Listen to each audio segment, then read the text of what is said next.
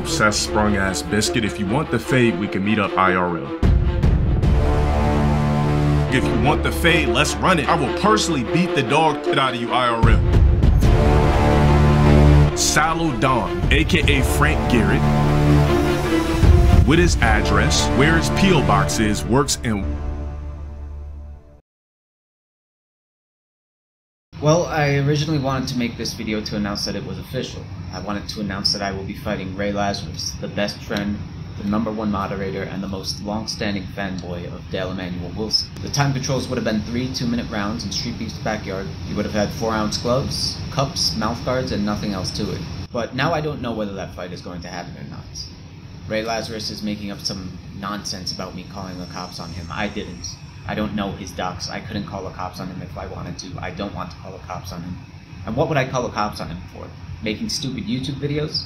If so, I'd be in prison for life. Anyway, I'm going to be there on May 4th. Whether Ray Lazarus will or not, that's completely up to him. If he's not there, I'm going to fight someone else in StreetBeefs' backyard, and I'm just going to use my post-fight speech to call him and his boyfriend Dale a coward.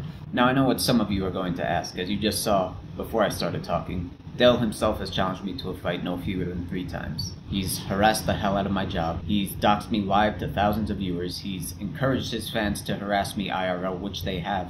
So why would I be trying to fight a surrogate of his instead of the man-child himself? The answer is simple. Dale Wilson is a coward, and there's really nothing else to say about it but that. I've had my people get in touch with his people. Well, he doesn't have people, so I had my people get in touch with him. And we offered him every concession in the world. He asked for $50,000 to fight. We offered that to him as a stake. We offered him no drug testing, even though he's on steroids and I'm not. Speaking of which, Ray also claims to be on steroids. I don't know if that's true or not, but I don't care. I've flown to Dale's poverty-stricken neck of the woods countless times, and I even accidentally became his next-door neighbor. I didn't know that my house here, my Casa de Lancaster apartment, is apparently where he lives. But Dale is constantly running from me. Every time I try to say hi to him or even invite him to a dinner party over here, he just ducks his head and starts fast-walking away. I personally think that ever since Shang Tsung and Covenant Balrog irrefutably exposed him for grooming underage high school girls, he just avoids everyone in real life even harder than he avoided the Alex Stark Sniper 3 years ago. But that's alright, because while his best friend Ray Lazarus certainly doesn't carry the prestige that Dale Wilson does, I have no doubt that Ray is a more capable, scarier, and tougher opponent than Dale could ever hope to be. In other words, if Ray can't beat me in a fight, Dale certainly can. Ray Lazarus is my ultimate enemy. He's a paragon. He's a natural. He claims to be 6'1" and 230 pounds of pure, unadulterated muscle, and I believe him. You know, I believe him because he has that retard strength that you just can't teach people. Ray Lazarus just has that natural aura that makes you cross the street when you see him walking down the road. So on that note, one of the many stipulations that we're trying to reach an agreement on is that if Ray loses, he switches sides from the Cuckin to the Sallow monkey barrel. He becomes my right hand, my muscle. You know, sometimes you gotta beat the monster to be able to employ the monster. If I lose, I'm willing to delete all my Dale videos and never make a video about Dale Wilson again. So Ray Lazarus and I actually came to terms about this fight in January, which makes the fact that he's trying to pull out now all the more disappointing. And I've been preparing for him since then. I'm nothing if not an engineer.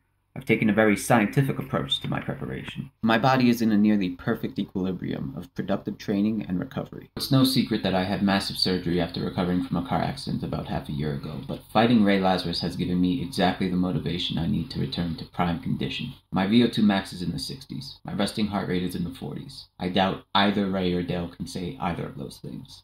In fact, I'd be willing to bet that my VO2 max is higher than both of theirs combined. So Ray says he fears nothing about me in this fight. He's lying, and I don't know if he knows it. I mean, there's the obvious of him making up this police story, but ever since he agreed to the fight, he's been doing all sorts of crazy things. Like, he's been going to psychics, and he even most recently said, I feel like some odd force is trying to take me out of the world. I feel like my death is upon me. And Ray, I want you to know that that feeling you have in the pit of your stomach right now has a name. It's called dread. Your mind knows something that your body doesn't. It dreads a very real and very odd force. It dreads a handsome Native American bald eagle attacking you and pecking at that weak comb-over of yours.